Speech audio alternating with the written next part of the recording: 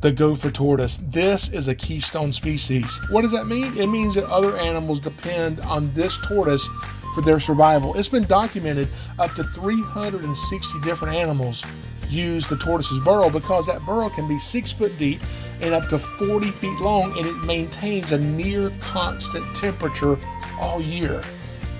But this tortoise is facing some problems, not to mention herbicides and pesticides, and the big one, habitat loss.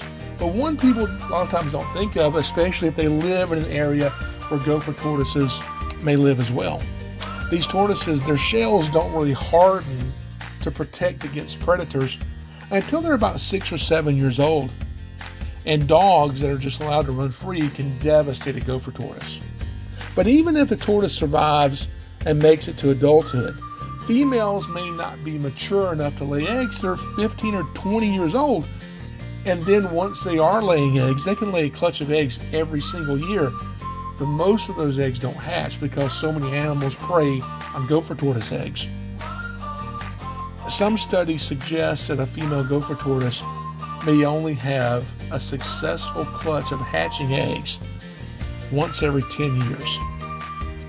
There's a lot of wildlife that depends on gopher tortoises, and the survival of gopher tortoises may very well depend on us.